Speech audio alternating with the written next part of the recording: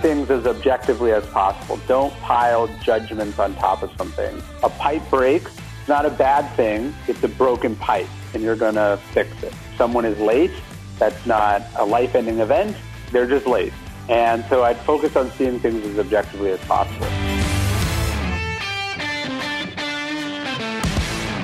You're listening to episode 180 of the Fitness Business Podcast. We'd like to thank this month's premier podcast partner, One Fit Stop. Scheduling, member management, point of sale, member apps, and multi-location support that will set your business up for success.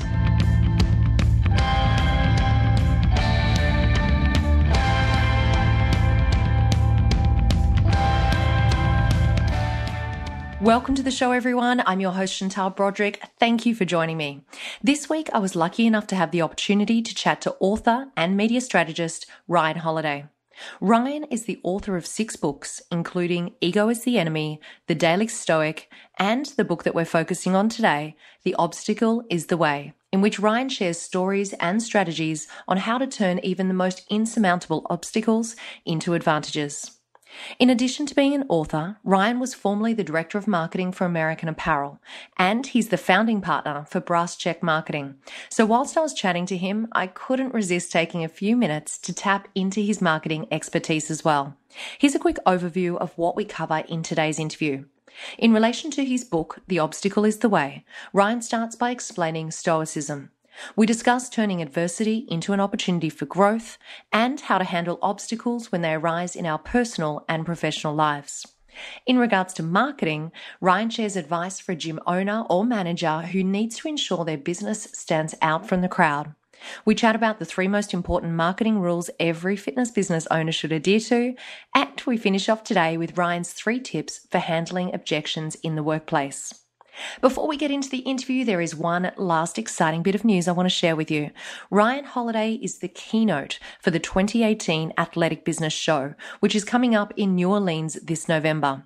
So it was an absolute privilege to have the chance to chat to him before the event. And I want to give a quick shout out and a big thank you to Peter and Sue from Athletic Business for organising this interview with Ryan. I've included information and links to the AB show in today's show notes. We're about to transition into this week's interview, but first I want to thank this month's premier podcast partner. One Fit Stop's scheduling, client management, programming, and payment collection tools will set your business up for success. To find out more, go to onefitstop.com.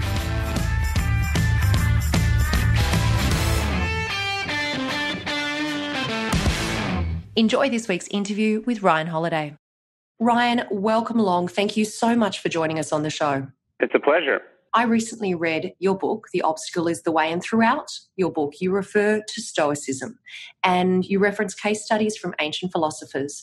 Can you explain Stoicism in simple terms? I can. When people hear ancient philosophy, they think, it's going to be very impractical. It's going to be very theoretical. And what's so wonderful about Stoicism is that it is the opposite of all those things. It's very practical and it's very simple.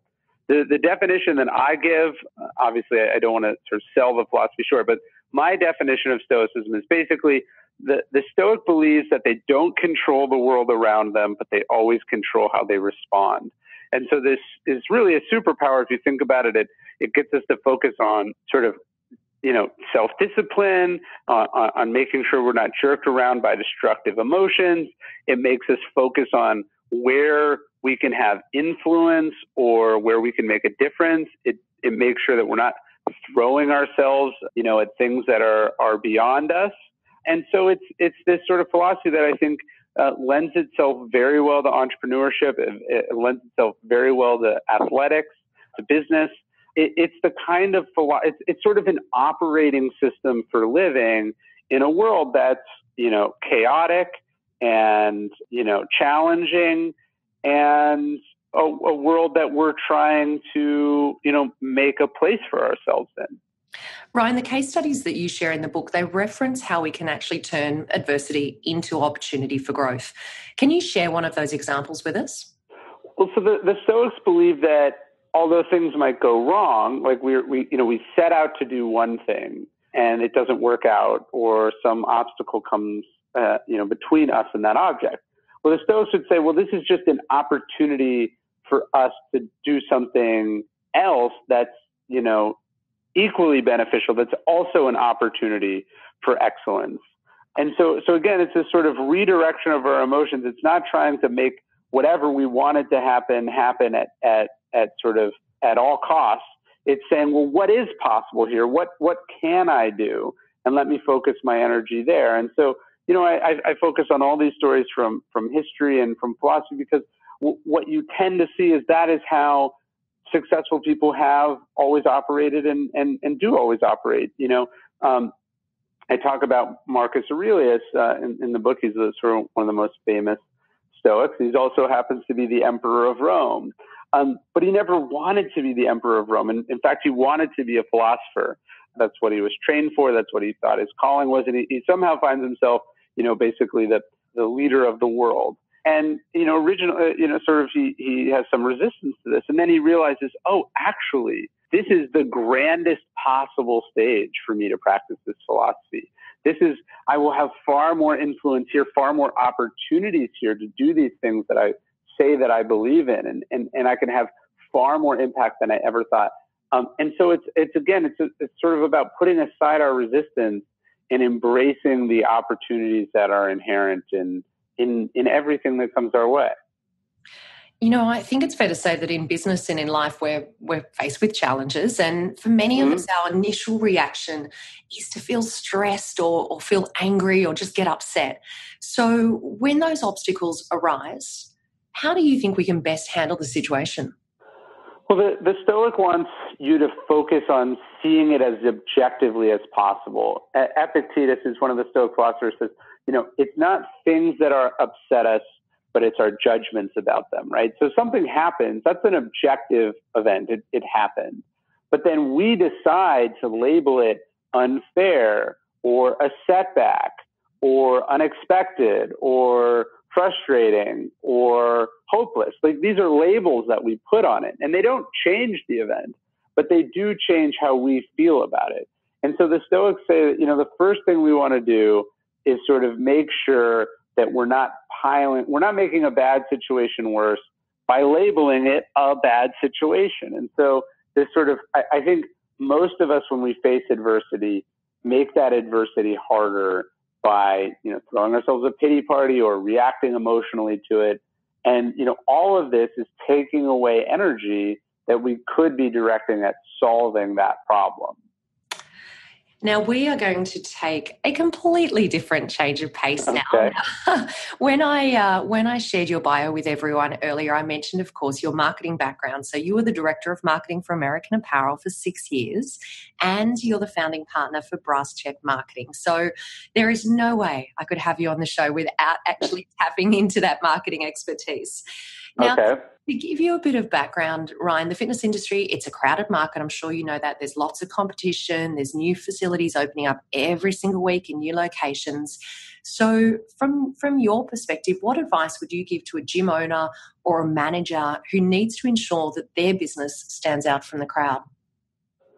So I believe that each and every person is, completely unique, right? We have a unique set of DNA. We have a unique environment that we were raised in. We had unique parents. We have had unique experiences. We're totally unique, right? And yet when we start businesses, so much of what we do is copying other people. And then we wonder why we don't stand out. And so I know this isn't going to necessarily feel like marketing, because people think that marketing is promotion, but marketing is really how your idea gets out into the world or your business gets heard about by people. And so what I would say is I would look at the first thing I would do if I was a gym owner looking to expand or grow or get my first customers, I would go is, how do I stand out in the market? If you are opening a gym and it is exactly like all the other gyms and there isn't anything that your customers or friends can use, like, the reason CrossFit exploded is that CrossFit was very different than everything else. And the reason that P90X exploded is that it was different than everything else. And the reason that most of the products that we use and talk to other people about, the reason we do that is that they have something special. They have an angle or, something distinct about them. And that's not an accident. And we have to before we put promotional efforts into our product, we do well to focus on improving and adding and reshaping what we're trying to sell in such a way that it is inherently marketable. I have this vague memory in my head that I read that are you a runner and a CrossFitter? I am, yes. Oh, right. I did hear right. Yeah. So tell me, I'm just going to go slightly off script. I'm interested to know for an author, for someone who lives a very busy lifestyle like you do, what does exercise bring to your life? I mean, it's everything to me. So much of my day is obviously sitting there thinking. It's being inside my own head. And so to have something as part of my routine every day, I do some form of strenuous exercise. Usually I run or I swim. Sometimes I end up going to the gym. But having that thing that's so different allows me to put my work aside and get into a different headspace.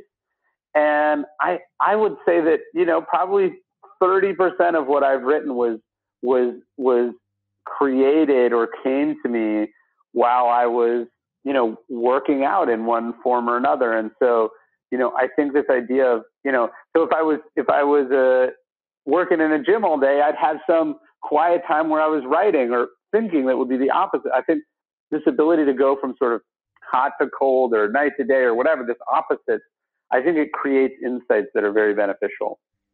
Great answer. So Ryan, let's get back onto marketing for a second. So what would you say are the three most important marketing rules that every fitness business owner should adhere to? Yeah. So three rules. I would say one, be something unique and different and distinct, and this is the best marketing decision you make. I'd say two, you have to know what a customer is worth. I'm always shocked, people are spending tons of money on advertising or promotion or whatever, and I go, what's a customer worth to you? And they don't have a number, they don't know that, an average member is worth $112 a year, the lifetime value is $700. They don't know what a customer is worth, and so it's like, how can you know whether your marketing is being effective or not? And then number three would be that word of mouth is the most powerful form of marketing there is. And so often what I do with clients is I go, look, where are your customers coming from now? Who are your customers now? And how can we turn those people into evangelists for what we're doing here? How can we use the people who have already used the product as a form of advertising or a form of referrals? And let's not think about anything else until, we get those three things crossed off. I've got just one more question for you, Ryan, and that is going back to our original conversation. And I'm wondering if you can share with us your top three tips for handling obstacles in our workplace. Sure. The first would be to see things as objectively as possible. Don't pile judgments on top of something. A pipe breaks. It's not a bad thing. It's a broken pipe, and you're going to fix it. Someone is late. That's not a life-ending event. They're just late. And so I'd focus on seeing things as objectively as possible. Two, I would manage, let's manage our emotions. I think too often, particularly in athletics, where we think that passion is very important. But, a player who's too passionate is the one who gets a technical when a bad call comes in from a ref, or, takes things too far, or gets caught up, right? And so it's sort of managing our emotions. I think this is essential. And then I think the third part is having this sort of determination and perseverance. If these things were easy, if starting your own business or succeeding in fitness was easy, everyone would do it. And there wouldn't be any money in it, right? If, getting people healthy was as simple as saying, hey, you should get healthy, here's why, there wouldn't be a need for any fitness professionals. It would all take care of itself. And so the fact that it's hard, the fact that, most people fail at it, these seem frustrating, but they're in fact good things. That's what's created the ability to make a living doing and teaching and providing value. And so those would be three quick rules. Thank you so much for sharing those with us. Now, I, of course, mentioned right at the start of the show that you are the keynote for the 2018 Athletic Business Show. Tell us just briefly what attendees can expect to see from your keynote presentation. Well, we're gonna walk through this philosophy that has been the secret to the success of emperors and gold medal athletes and brilliant entrepreneurs and artists that it's helped people for thousands of years overcome some of the hardest problems that the world has ever created. And we're going to do it in a really practical, accessible way. It's going to leave everyone with real lessons and real strategies for being better at what they do. Ryan, I want to say thank you so much. As I said right at the start, I'm really excited to see your keynote this year. I'm very grateful for you taking the time to come and join us on the show today. It's an absolute honor. And a quick reminder to everyone, make sure that you go along. We're going to put all the links in today's show notes for Ryan's website, for your books. And so we'll make sure that everyone goes and checks those out as well. So Ryan, thank you so much for joining us today on the Fitness Business Podcast. I appreciate it, and I can't wait to see everyone as well. Are you interested in increasing your center's income and your trainer's income from small group training? Tribe Team Training is the new way to get more members engaged in small group training and paying extra. Click the Tribe Team Training link in the show notes or go to tribeteamtraining.com.au/podcast for your free formula to see how much income you can make from small group training. Precore Quickfire 5. This week's Precore Quickfire 5 guest is founder and director of social media at Think Tank Social, Sam Mutimer. Sam, welcome along and thank you so much for joining us on the show today. Thanks, Chantel. Brilliant to be here. Now, we like to kick off every single show with our Precore Quickfire 5. So tell everyone, why do you do what you do? That's a really great question. I love to innovate. When I see an opportunity in the marketplace, I want to own it. And 10 years ago, I saw an opportunity in social media and decided that where there was people, there was opportunity, there was money. And I wanted to play in that space. And I'm all about education. And I pretty much grew an agency off the back of identifying a gap in the market and wanting to own it. So that's why I do what I do. And what's one ritual that helps you become better at what you do? I like to spend time with people that are better than me, and I'm sure I do that once a week. So whether that's a mentor, whether that's someone at another agency, whether that's a business owner, I just want to be able to understand how they've become successful at what they do. And then I take little gold nuggets away and I start to implement that into what I'm doing on a weekly basis as well. And I found since I've been doing that, I've just propelled so much forward in my business because you can kind of shortcut or short track along the way and not make the mistakes that they have. So that's one ritual that I stick to. Surround yourself with better people than you. That's a great one. And are there any apps or systems that you use to stay in control of your workload? Yeah, so our company uses an app and a program called Harvest. So basically that's to track tasks, billable hours, where that time's going, how profitable we are in a job, what's coming in, and we can project workflow that out with different people at different times. So we're across the board all the time and what's coming into the agency and what's being delivered upon. So it's a project management system, essentially. Yeah. And is that specifically designed for agencies? I haven't heard of it before. Can anyone use that? No. Yeah, anyone can use it, and it's just really easy to use. Any team member can log in at any time. It's really visual, and that's what we like about it. We're a creative agency, but this can apply to any business really because it's simple, it's visual, and it's really easy to use, and it's quite graphical as well. So fantastic. We like that. That's great. Okay, is there one book, podcast, or blog that you'd recommend, and why? That's a really great question as well. At the moment, I'm listening to Gary Vaynerchuk's podcasts. Mm-hmm. I absolutely am fascinated by this guy and have been following him since 2008, pretty much when I started my agency. And he just touches on personal development. He touches on business. He touches on digital and social and really like building teams and leadership. So he ticks all the boxes and I tune into his podcast and I've bought his books as well. I just resonate with him. He's not for everyone. He's pretty full on and out there. But that's the type of person I am. So yeah, I strongly recommend that you check him out at least. I know that a lot of our listeners listen to Gary V as well. So that's a popular answer. And just give us a quick overview about what we're going to be focusing on during your main interview next week. Yeah, so we're going to be focusing on social media strategy and how you can actually apply it. Some of the key components for Facebook and Instagram, whether you should really be paying as part of your social media marketing strategy, and also, I suppose, flagging some of the advantages for social media and some of the things that you need to be aware of if you are going to implement a program into your gym, or if you're a personal trainer, really going to implement that into everything you're doing on a day-to-day basis. So really, we're going to refine that and give you some really top tips and giveaways and go-to next steps from everything that we've pretty much learned over the last 10 years. Fantastic. Well, Sam, thank you so much for joining us today for the Pre-Call Quickfire 5. Thanks, Chantel. Appreciate it. Before we finish off today, a quick reminder that all the resources, the links, and a transcript for today's show can be found at fitnessbusinesspodcast.com. Thank you to our foundation partner, Active Management. They have an amazing gift for you all. Their #1 selling checklist is yours for free, and it will turn your About Us page on your website into a lead generating page. All you need to do is go to fitnessbusinesspodcast.com/active for your free download. Thank you for joining me for another week of the show.